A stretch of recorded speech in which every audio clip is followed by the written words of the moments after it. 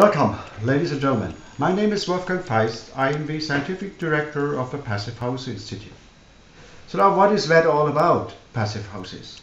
Well, you all know that you keep your dwelling warm during winter by heating and keep it cool during summer by air conditioning. Now, all these systems, they use a lot of energy.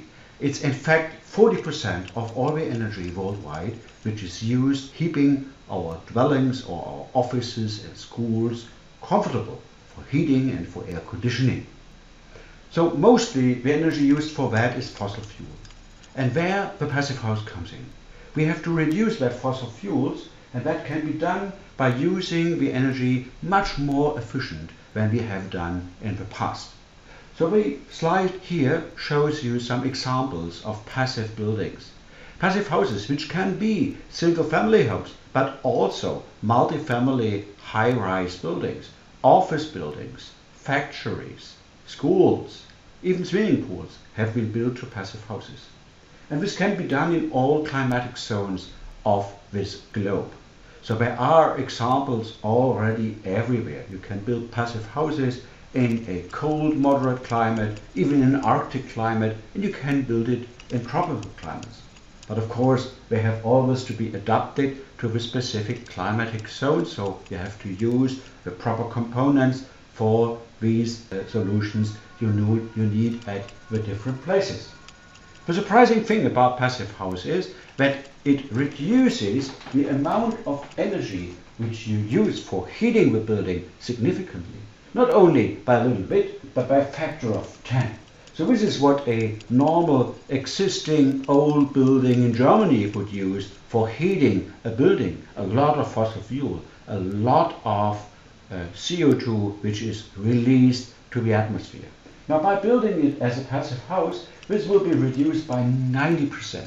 So the overall consumption of energy for heating is reduced to very low level, such a low level that you can do that without any problem by renewable energy. So the passive house is the most affordable step in the direction of a development of a completely renewable energy supply system.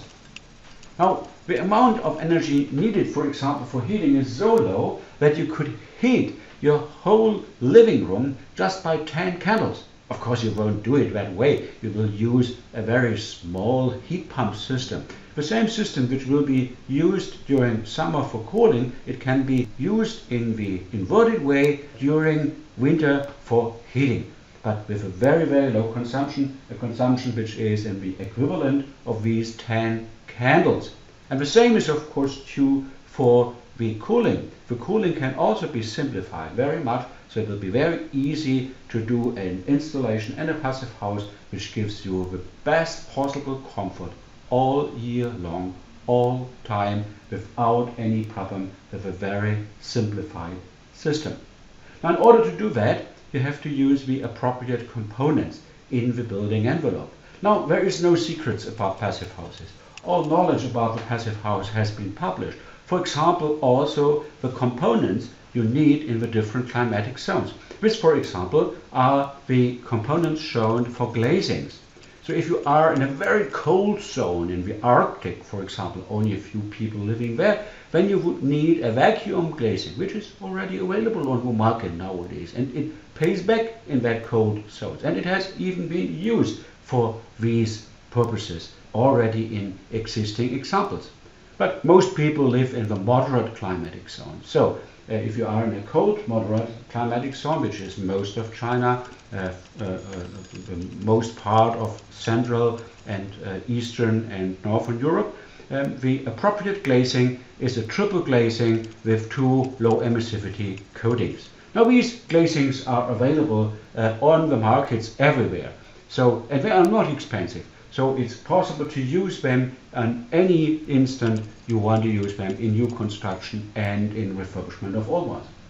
There are regional producers of the appropriate components. For example, in China, the producer Zayas, who has already built the very first Chinese passive house windows, he is now also producing structural glazing elements. and he got a very, very good certificate from the Passve House Institute. We do a certification for these systems, but we don't only check the heat flow and the temperatures in the system, but we also give advice to the producer how he can improve his component so that it very well fits to what you really need in order to get a good performing passive house in the specific climates which are in the task for this application.